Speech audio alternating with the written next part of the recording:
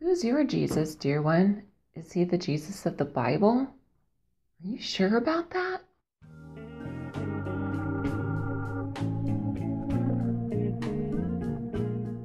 Why, Lord? Why are there so many fake Jesuses in this world?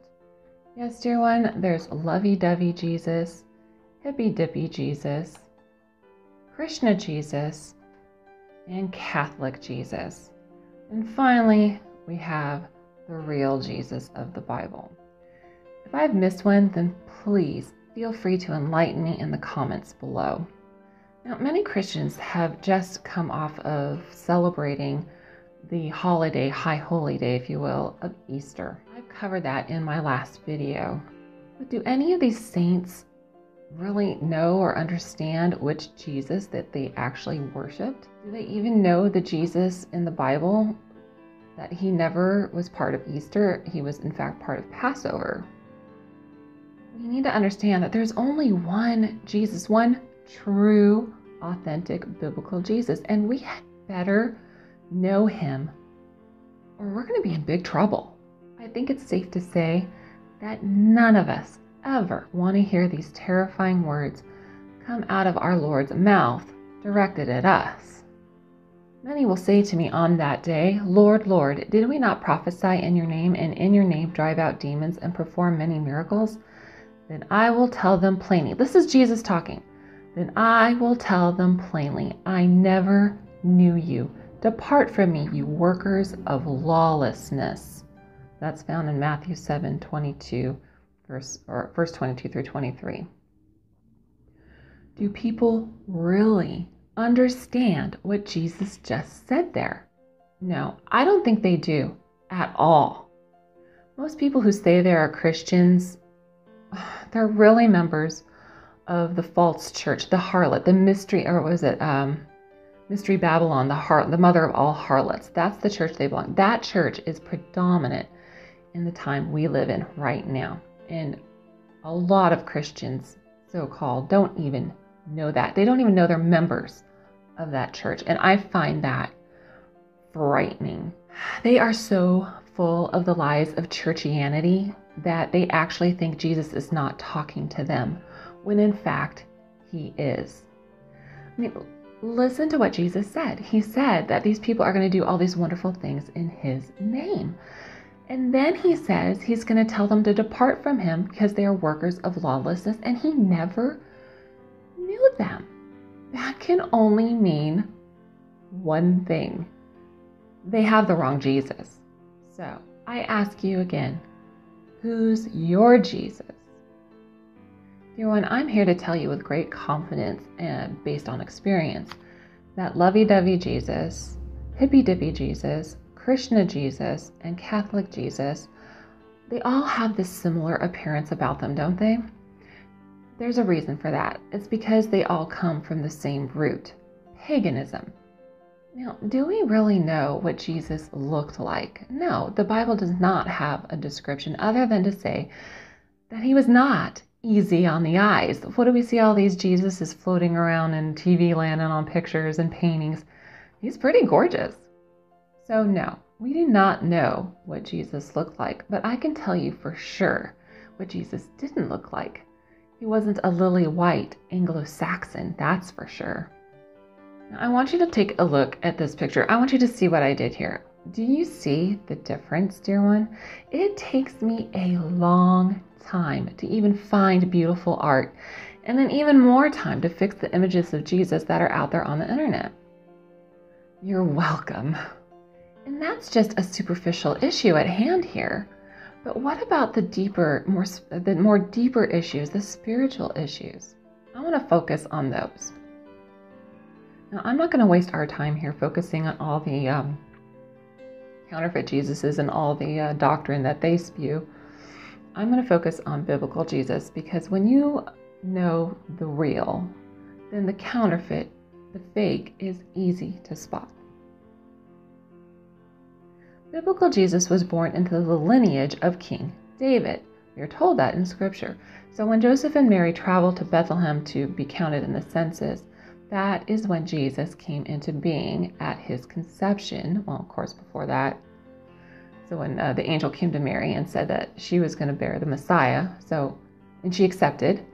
So at his conception, this is when Jesus came into being. Before that, he was in heaven with the Father because as the Word of God, he was the Father. Don't like that? Tough matzah. Because that is what God's Word says. This is when Scripture was fulfilled concerning the Messiah at Jesus' birth. The Savior, the Lamb of God, came for the sole purpose to take away the sins of the world. Unlike Anglo-Saxon men, Jewish men had spiritual training in the Tanakh. Now that is an acronym, T-A-N-K, whatever. Tanakh is an acronym for the Hebrew words for the teachings, that's the law, the writings, the poems, and so forth. It's the entire Old Testament.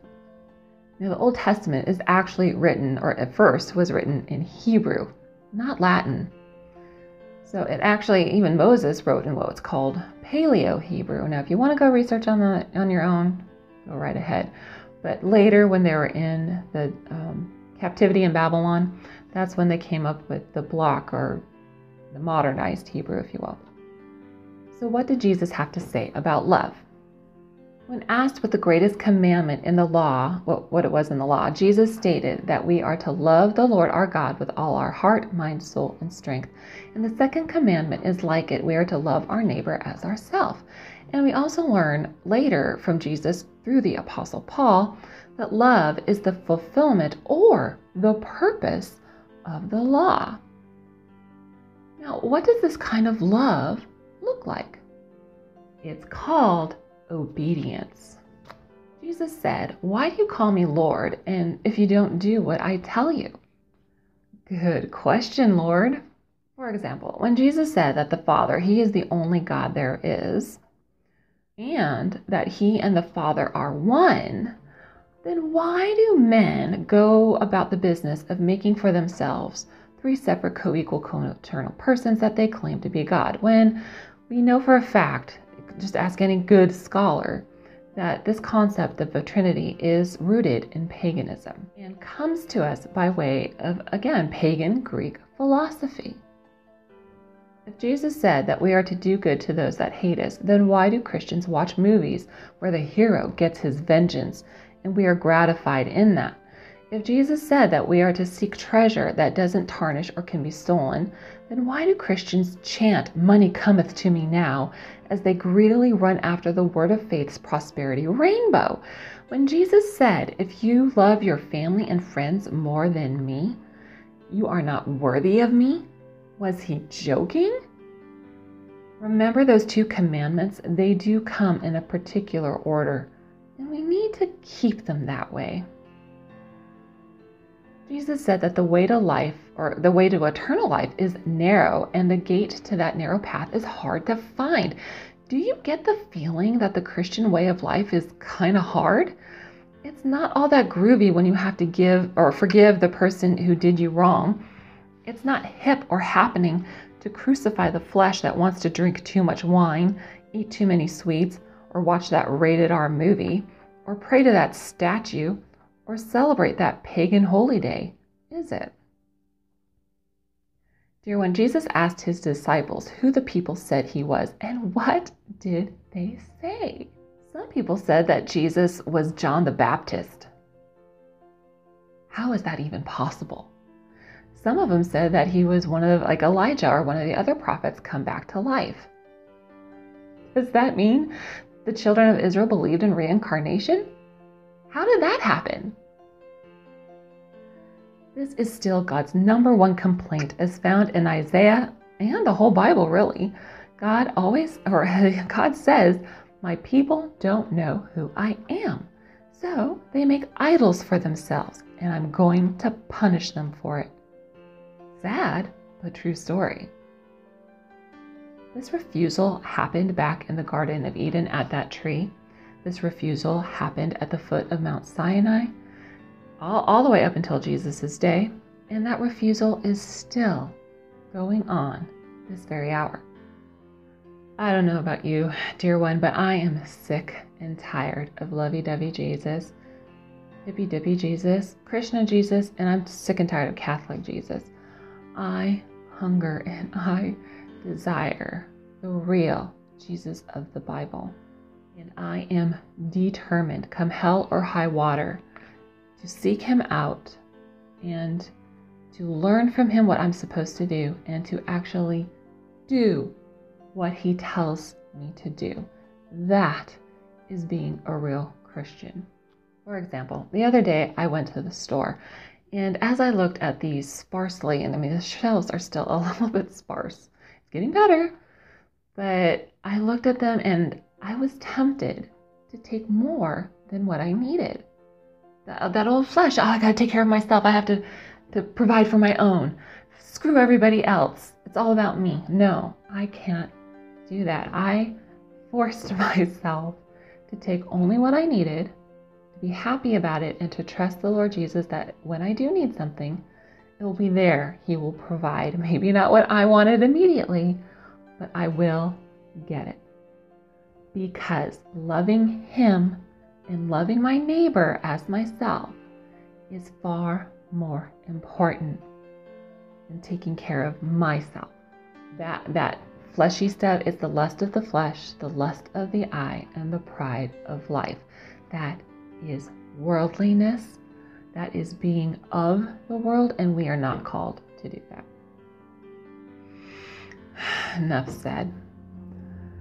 So I'll see you again next week, dear one, when you'll hear me once again raise my voice to heaven and lift my face to the sky as I ask, why, Lord, why?